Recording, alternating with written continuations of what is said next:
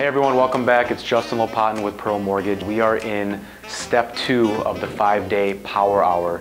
Again, this is a system for you to have prospecting tactics every day, time blocking so you can generate more business and just run a more efficient sales company. So Monday, power hour theme is VIPs. You're calling your circle of influence, you're asking for referrals, you're building deep relationships.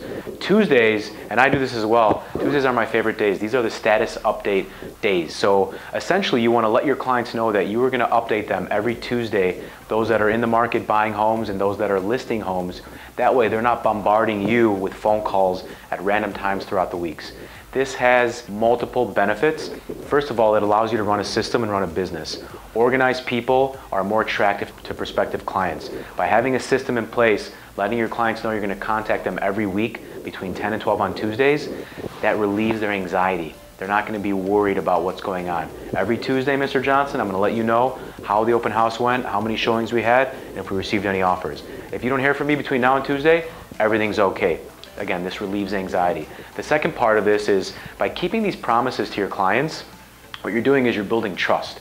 Every time you commit to calling someone back and you continuously do it throughout the week, they're gaining more confidence in you as their business, as their salesperson really, and what that allows you to do is ask for referrals. A lot of times we don't realize that a client is primed to refer you during the transaction.